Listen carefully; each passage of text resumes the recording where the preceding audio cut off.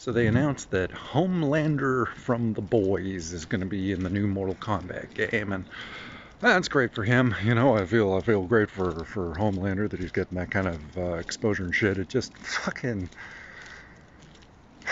it's just another one of those weird illustrations to me of how how the show failed to capture for me what I loved about the comic book.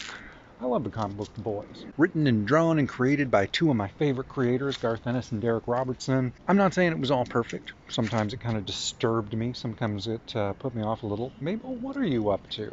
What's this little dog up to? But I still really loved it. And I liked it a lot more than I liked the show. Anyway, it just fucking kills me that, like, hey, you know who'd be a great character for a Mortal Kombat game who I'd love to play? Fucking Billy Butcher, man. Billy Butcher or Frenchie. Those guys would be great in a fucking Mortal Kombat game. Billy Butcher fucking walking out with his crowbar just plummeting the fuck out of someone.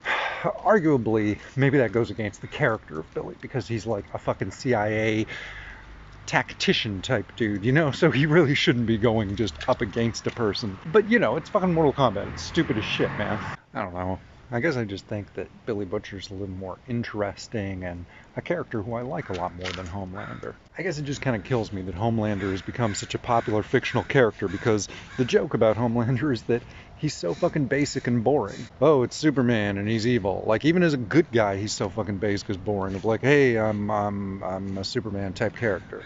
I got those Superman type character things. Like, he's so fucking dull, and yet at the same time there's something about him that really fucking took off in the popular view of the series. I don't know, man. I read the comic and I'm like, yeah, Homelander's in it. I don't really give a fuck about him. Like, he's a background villainous character.